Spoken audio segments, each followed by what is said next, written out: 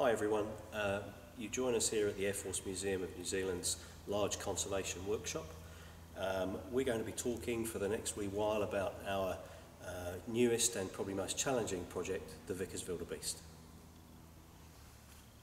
The Vickers Vildebeest was a mid-1930s British designed large biplane aircraft, fairly typical of the types that were being designed around about that time.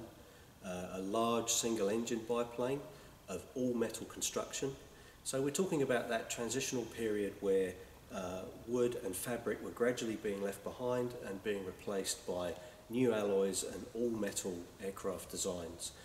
It's a very large biplane, 4 metres to the top of the top main plane, and carried a crew of 3.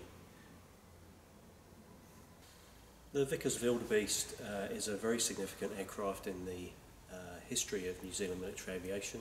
It was the first fleet to be purchased new by the New Zealand government in the mid-1930s, and its arrival heralded a step change in how the RNZAF, or the fledgling RNZAF, went about its business. The aircraft's arrival necessitated the construction of new infrastructure, larger, newer hangars, and ground crew and crews, flight crews, had to be trained, of course, how to maintain and operate the type. Generally speaking, interwar biplanes of this type are extremely rare globally, and New Zealand actually is unique in having the privilege of being one of the very few places, if not the only place in the world, where you can find the remains of interwar biplanes of this type. Other types that the RNZAF operated at the same time, the Blackburn Baffin and the Fairy Gordon, there are also remains of those aircraft in New Zealand. So as a national museum, we decided it was important that we do something with the structure that we have, even though from a curatorial and an engineering perspective it is quite a challenge. The structure that we have comes from a number of Vildebeest airframes, and indeed some parts also from Vickers Vincent aircraft, a close relative of the Vildebeest that was also operated by the RNZAF. But the majority of the structure we know to be from NZ102, so that's the identity we've given the project. The museum first started to look at doing something with the Vildebeest almost 20 years ago. And some progress has been made in that time. You can see next to me here we have almost a complete fuselage frame, which shows beautifully the construction method that Vickers were using at the time. We have tubular framing, obviously wire braced, typical of aircraft of the period.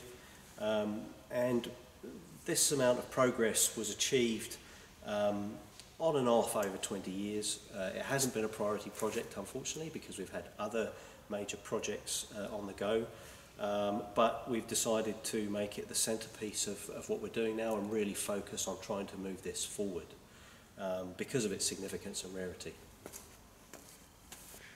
Well, the Vildebeest project has a number of challenges, not least of which the fact that we have no engineering drawings for the aircraft. As far as we can tell, and as best as our research has been able to find out, they haven't survived anywhere in the world. We are still hopeful that the Brooklands Museum in the UK, who hold the Vickers Company archive, may well come up with something from a significant amount of material that they have currently uncatalogued, but the chances are fairly slim. So, as you can imagine, trying to piece together an aircraft of this complexity and size without the drawings to guide you is quite a challenge. We are adopting a process of reverse engineering where we take wreckage similar to that you see here, and through painstakingly dismantling that wreckage, learning as much as we can about how to put the aircraft back together. It's a bit like having a 3,000 piece jigsaw puzzle and no box top photo to show you how it should go together. But we are taking the best conservation approach that we can. Every original piece that has structural integrity and can be reattached to the project will be. We are painstakingly removing every small bracket that we possibly can to reuse. And what we can't reuse, we're using to glean as much information we can about the types of material that we used and how the aircraft was put together. Vickers were using at the time an interesting tapered wedge method for connecting all of the main structural members, and we're having to make hundreds, if not thousands, of those tapered pins to put the structure together. And of course, as well as the technical challenges, there are the challenges around researching the history of the aircraft as well.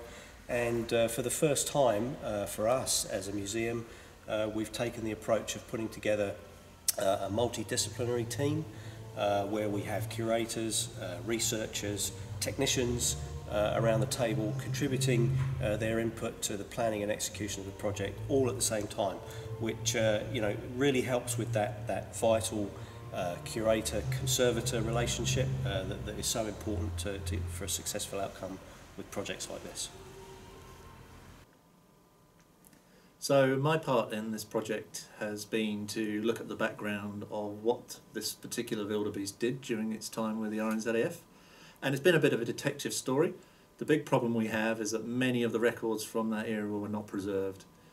Once they were used, they were disposed of, particularly operational records and records relating to aircraft movements. So we don't have the archives here in New Zealand on aircraft that perhaps some other countries do. So this means it becomes a bit of a detective story, just as the technical side is a bit of a detective story.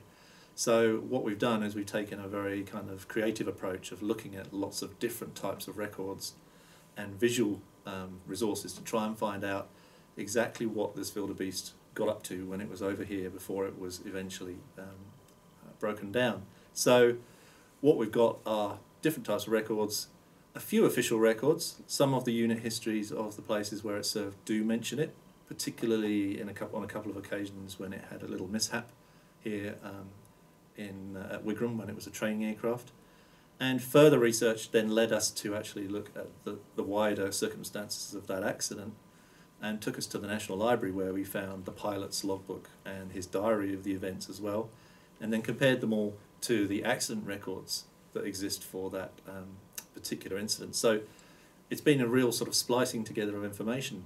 Probably the richest source that we have are the numerous logbooks that we have in the collection relating to people who were training here at Wigram and then later on at No. 2 School of General Reconnaissance up at Marker and Nelson during the Second World War.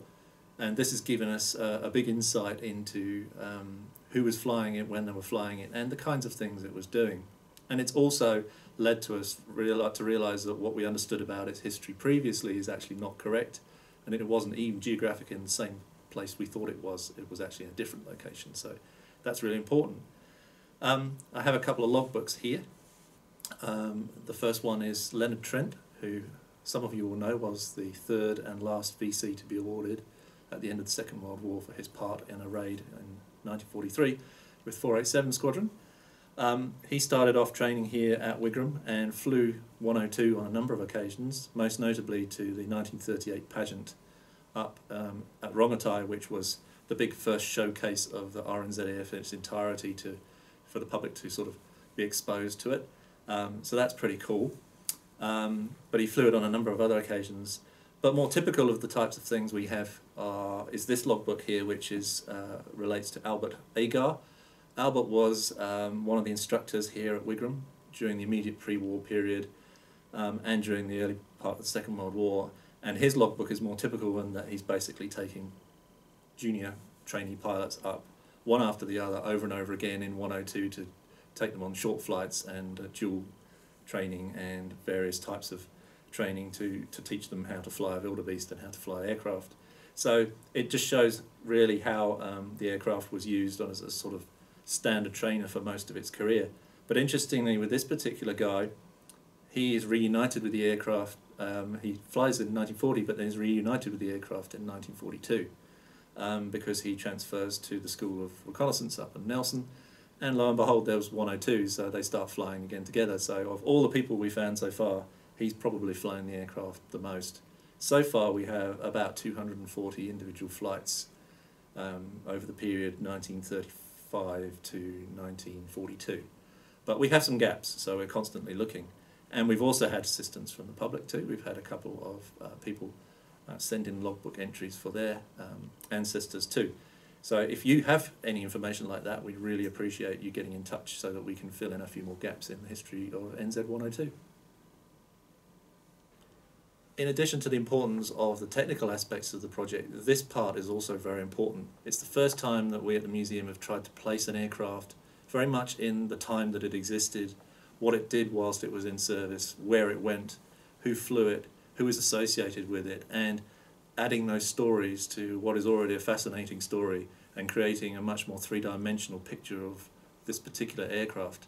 Given the fact that it's unique, that gives it an even greater significance, and so we can really go to town on making sure people understand how important it is.